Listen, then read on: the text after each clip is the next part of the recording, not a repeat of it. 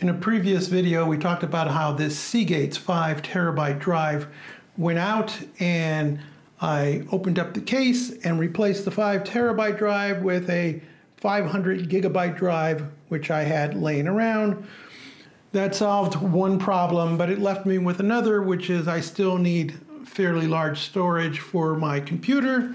So I went and purchased this $122 Enclosure.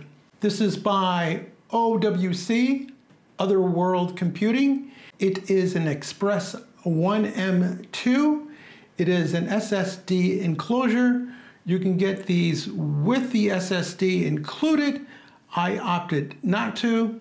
My reason for going with the OWC is it's ultra fast, rated at 3151 MBs per second. Compatibility, you can use an SB4, a USB-C, Thunderbolt. It works with PC, Mac, iPad, and Android tablets, and Chromebook. And ultra reliability in that it's basically a slab of metal with some electronics in it. Of course, since I didn't purchase an SSD drive, I needed to pick one up, so I purchased this $283 Western Digital Black. It is an SN850X NVMe drive, 4 terabytes of Gen 4, rated at a max capability of 7,300 MBs per second. Unfortunately, I'm using an older workstation which maxes out at Gen 2, so we'll see what kind of speeds we can get when we hook this up to it. We'll start off with the Western Digital, since I can't do anything with the enclosure until I have a drive. These come in 1, 2, 4, and 8 terabyte configurations. Here it is. Not a whole lot to look at. It's got a key on one side and a place for the fastener to go when it goes into the enclosure. I'm just going to leave this in the case for the moment since it's statically protected. And you get warranty information, 5-year warranty on that drive. Now that we have a drive, we move on to the enclosure. Open up the box. Protective cardboard, protective wrapper for the enclosure. It's simple looking, just a chunk of aluminum, port up front, little indicator light, no fan. This just uses convection to draw off the heat, which is important because as you're writing or reading to the SSD, it'll throw off heat, and that heat needs to go off somewhere. Otherwise, the drive will throttle or it will prematurely fail. Along with our chunk of aluminum, we get USB to USB-C, and it is rated at 40 gigabytes per second, 240 watts. Also inside, we get a Phillips screwdriver and one adhesive foot to attach to the case, and that's it. No instructions are needed, and none are included. The first thing we need to do is flip the enclosure over. There are 2 fasteners that need to be removed before we can open the case. And fortunately, if you don't have any small screwdrivers, one is included.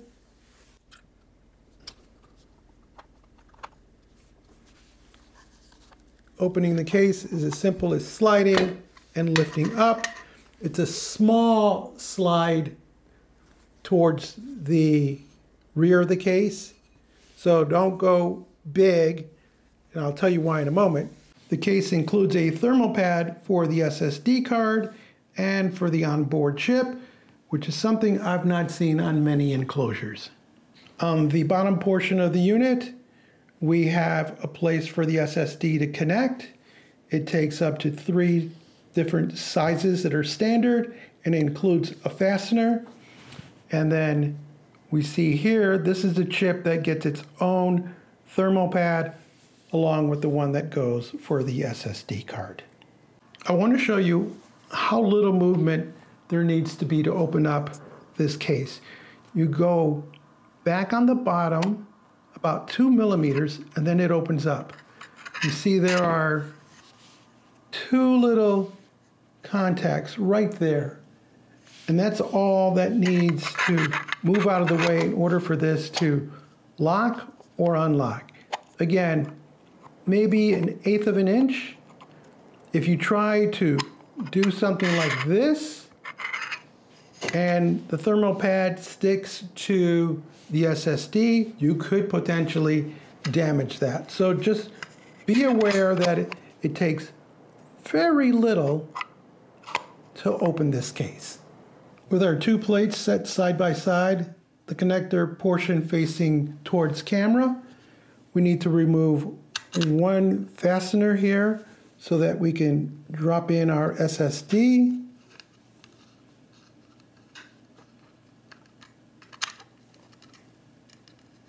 Note that the thermal pad for both the SSD and the chip don't need to be peeled.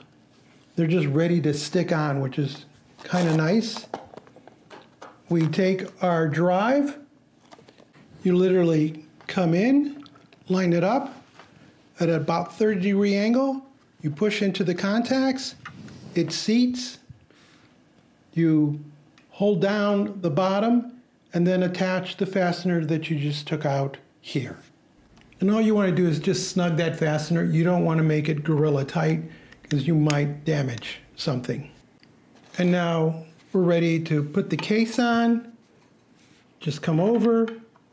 There's a slight offset and it's just going to slide, and that's it. All we do now is take our 2 remaining fasteners, put them there, and then we have this little foot here, which is just like this one, except it's going to go right here.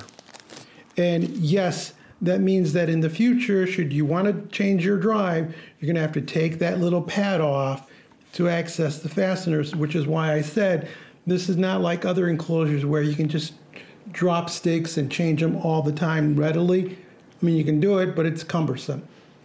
So think of this enclosure as more as semi-permanent to permanent. As before, there's no need to make these really tight. Snug is all you want so that they're below the surface.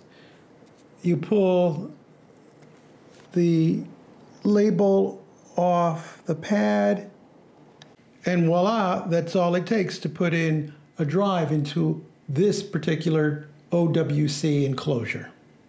The last thing we need to do is plug in the included USB cable, and now I will plug this in to my computer, which has a USB 3.1 Gen 2 connector. With the connection made to the computer, we get a tally light at the front of the OWC. On a Windows computer, we go down to where the start menu would be and right-click. You want to go to Disk Management. That will open up 2 sub-windows, and the first choice you're going to have to make is whether you want this to be a master boot record or a GUID. What you need to know here is that MBR is limited to drives smaller than 2 terabytes, whereas GPT is modern and it can take drives beyond 2 terabytes. For our needs, we're picking GPT and we hit OK. Now we're going to go scroll down until we find our drive when we know it's disk 5. And now we need to format that disk. So I right click. We want a simple volume. We hit next. It picks the allocation for us. We're happy with that. At this point, you can assign a drive letter should you wish to do that. Hit next. Our file system is going to be NTFS because we're doing Windows. We're going to go with the default allocation size, and I am going to name the volume. I will call mine OWC 4TB. That should make it really easy to find. We're going to go with the quick format. If you go with long, it's going to take an extremely long time, and there's no need to do that. And now we tell the system to complete the task. And if we look, there is our formatted drive. If we look in our File Explorer, there we see OWC 4TB, and now we're ready to work with this drive. I will first run a speed test on the 500 gig Seagate's drive. It's a 7200 RPM drive that's in this enclosure, so it's actually faster than the original 4 terabyte drive that came with the case. We're using a disk speed test by Blackmagic, and as you see, the numbers are going to be pretty low. At the conclusion of our test, we see a read speed of 106.6 megabits per second and a write speed around 46.5. Now we conduct the very same test for the OWC. The results are in much quicker. We're looking at about 897.4 for write and 791.6 for read. A big jump in speed compared to the Seagate's drive, but nowhere near the capabilities of the Enclosure and the Western Digital drive itself. And just to get a reference, we're going to read and write to the internal SSD on the computer, and we see these numbers are 2374.7 for write and 2432.7 for read, showing us that if we go internally in the computer, we can get a much better speed than we can going through the USB 3 Gen 2. While the Blackmagic program gives us an indication of write and read capability, there's nothing like a real-world test of transferring a file. Here we have 28.5 gigabytes. First, we will transfer that over to our USB drive, and we're looking at 4 minutes and 30 seconds. Top speed of about 107 MB per second, drops down a little bit, but we're still in that zone. Towards the end of the test, we see that we're averaging about 100 MB per second.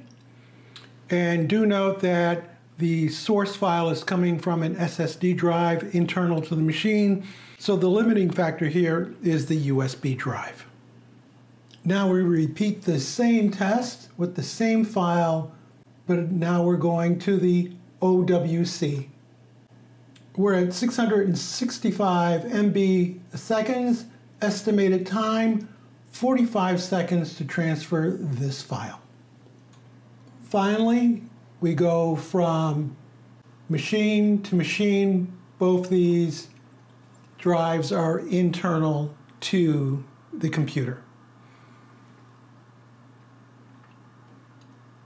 Much faster time, because again, we're traveling at the bus speed and the full capability of the system.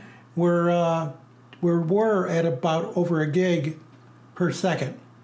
So the outcomes of this speed test aren't all that surprising. We obviously knew that this 7200 RPM drive was just going to be slow, especially with its USB cable. It's okay if you're looking to save money and store data.